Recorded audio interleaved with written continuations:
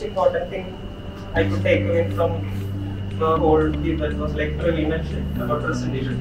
Because even if you have a really good idea and you work a lot on it, it's also important that you are able to convey it to others properly, so that they understand what you understand about it, or so that they know what you know about it, so that they are on the same page as you.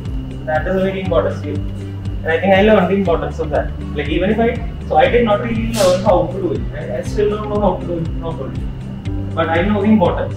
Like I know that it is probably more important or equally important as having done some work. So like Invent was the first activity which was a little, not a little, very much out of my comfort zone.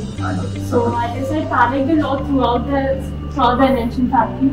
But then, like, this was probably the best thing that what I figured out was that you definitely wouldn't know many things. You wouldn't know things at the first time. You'll be trying everything for the first time, once in a while. So, like, the way you look at a certain thing is like you are overwhelmed or you panic, and the other thing is like cut it. So I think I moved from the first thing to the second one quite much, and like this helped me throughout my week. Around 6 weeks, they actually finalize what their product was. So that can also happen. So that means the first 2-3 weeks, you are presenting different ideas. But that's okay. It is okay. Because like I was telling you, if you want to fail, you want to fail early on. Because later you don't have enough time to make up for it. That is okay. And then the final judges will be someone who is completely different from the entire guest panel, the guest evaluation. So that no one knows what Excel is when no one comes in with a bias when they are judging.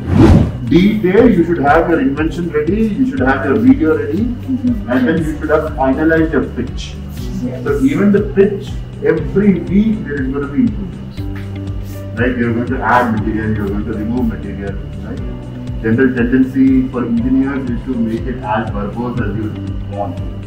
And then you will literally throw everything away in trash after the first time. Right?